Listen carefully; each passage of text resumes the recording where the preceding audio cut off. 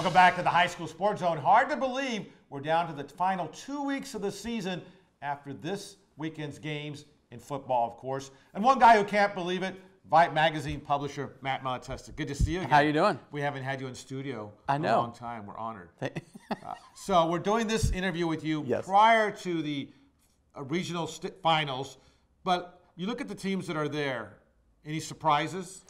Well, not tremendous surprises. It's great to see these programs like North Shore. They were kind of banged up early, didn't start off that well.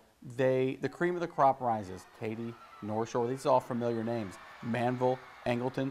Great job by Cy-Fair and Langham Creek. They moved down to that Division II. Man, that helped them out a bunch. And now they're playing each other for the right to go to the state Final Four. It's exciting for Houston right now because there's so many teams still out there that could punch their ticket.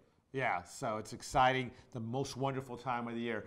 We're getting to that point of the year when we pick our players of the year. The Touchdown Club of Houston did its private school players last week or this past week, and you had some great players there, Jalen Waddle on offense, Ricky Lester on defense. So the UIL players of the year, who are your top candidates as we close in on the season?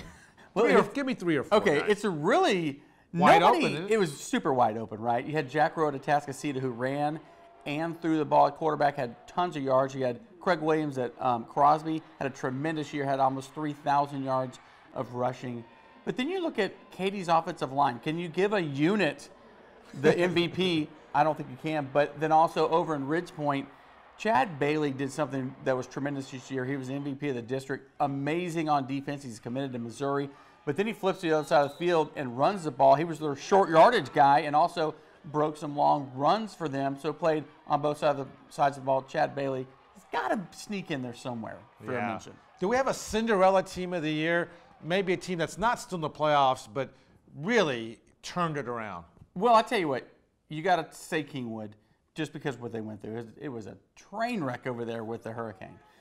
And then you've got teams like South Houston making the playoffs. They've won one playoff game in 60 years of existence. They made their back-to-back playoff appearance. They lost to Kingwood.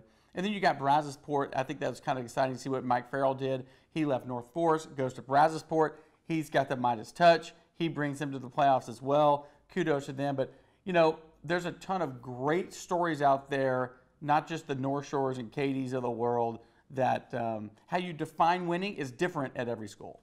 All right. Well, good to see you. You're a winner as far as we're concerned. Matt Malatesta, Vite Magazine.